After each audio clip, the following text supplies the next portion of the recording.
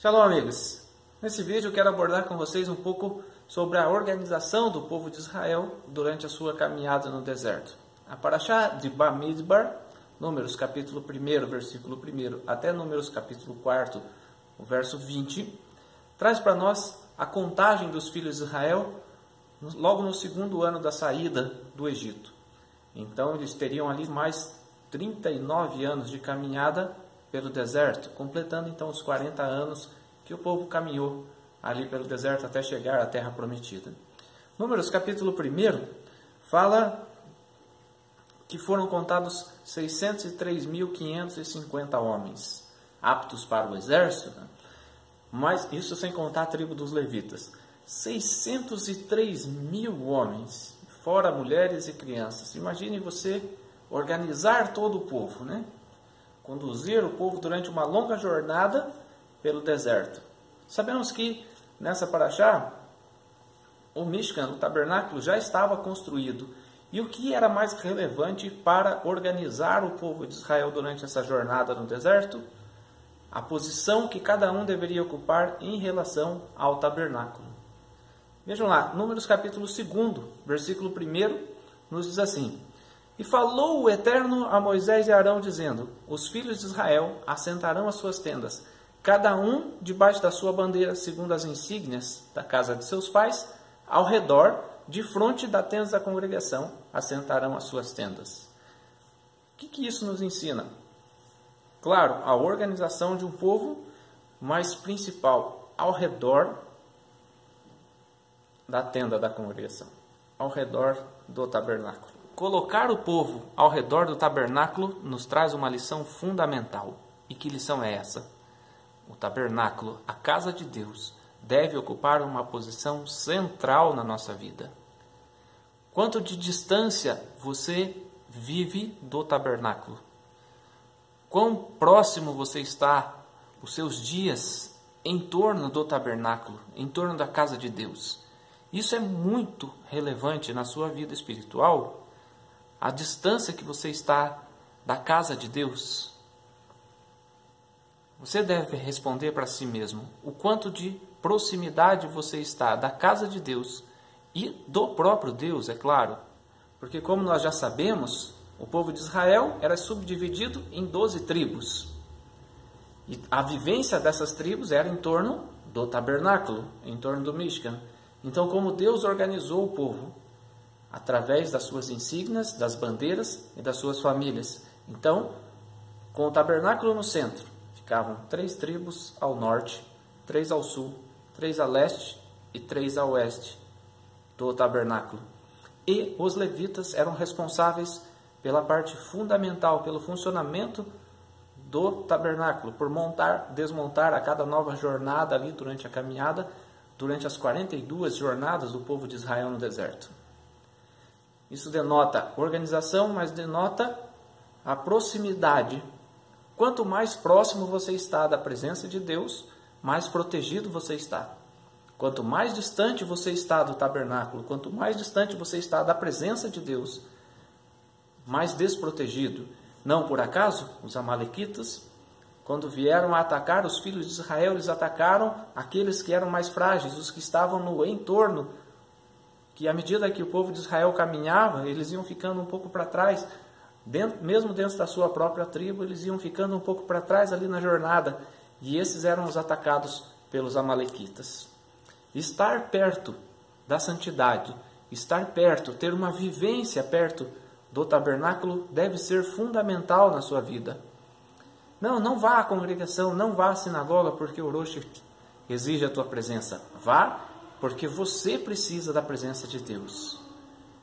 Ainda que você more distante da sinagoga, distante quilômetros, muitos quilômetros, outro estado, outro país, ainda que você more distante, hoje a gente tem que usar a tecnologia a nosso favor. Como se usa a tecnologia a seu favor? Todo mundo tem um celular, todo mundo tem um WhatsApp, todo mundo tem um número de telefone, todo mundo tem um e-mail. Então é fácil de você ter acesso às suas informações, é fácil de você tirar as suas dúvidas. Naquele tempo, 4.000 anos atrás, na época do tabernáculo, Moshe se assentava à tenda e todo o povo vinha até ele para consultar a Deus. Hoje, Moshe continua assentado e o povo continua consultando Moshe. De que forma? Pessoalmente, através do telefone, através da internet, de qualquer meio. Mas o importante é você se sentir parte do povo, você estar com a sua vida, tendo como centro a presença de Deus. Se a sua vida não for centrada na presença de Deus, vai ser muito mais difícil de você cruzar o seu deserto. Por isso mesmo, Deus orienta o seu povo, e o povo de Israel aprende que para nós servirmos ao Senhor, nós precisamos tê-lo como ponto central na nossa vida. Não por acaso, quando Bilam foi amaldiçoar o povo de Israel, Balaão foi amaldiçoar o povo de Israel, e ele subiu no alto de um monte e observou o tabernáculo e todo o povo de Israel no entorno do tabernáculo. Ele proferiu aquilo que nós cantamos a cada Shabat no início do serviço, e não apenas no Shabat, mas em todos os Shaharites, em todos os dias da semana. Matou Vohalecha, Yaakov Mishkanotecha, Israel. Quão belas são as tuas tendas. Isso está lá em Números capítulo 24, tá? Quão belas são as tuas tendas, ó Jacó, as tuas moradas, ó Israel. Como vales que se estendem, como jardim à beira dos rios, como árvore de sândalos que o Senhor plantou, como cedros junto às águas. Isso, alguém que foi chamado para amaldiçoar Israel foi capaz de ver. Queira estar com a sua tenda montada junto ao tabernáculo de Deus. Salmos, um texto muito conhecido, no Salmos 84, fala assim: porque vale mais um dia nos teus átrios do que em outra parte 1000. Preferiria estar à porta da casa do meu Deus a habitar nas tendas da impiedade, porque o Senhor Deus é um sol e escudo. O Senhor dará graça e glória, e não negará bem algum aos que andam na retidão. Para andar na retidão, vocês têm que estar à porta da casa do Eterno nosso Deus, junto à casa do nosso Deus. Senhor dos exércitos, bem-aventurado o homem que em ti põe a confiança. Muitas vezes as pessoas temem durante a sua caminhada no deserto, se preocupam e temem e ficam preocupadas com o que comer, com o que beber, e onde eu vou estar, se eu for morar perto da sinagoga, se eu tiver que me mudar de cidade para estar perto da casa de Deus. Israel saiu da comodidade do Egito. Ainda que eram escravos, eles tinham lá o lugar onde eles viviam. Eles tinham lá as suas tendas, as suas casas. Eram escravos, sim, mas tinham a segurança de um lugar. Ao sair para o deserto, eles estavam expostos. Já não tinham mais a segurança de uma casa no Egito, já não tinham mais os melões, os pepinos, os alhos, aquilo que tinha de comida no Egito.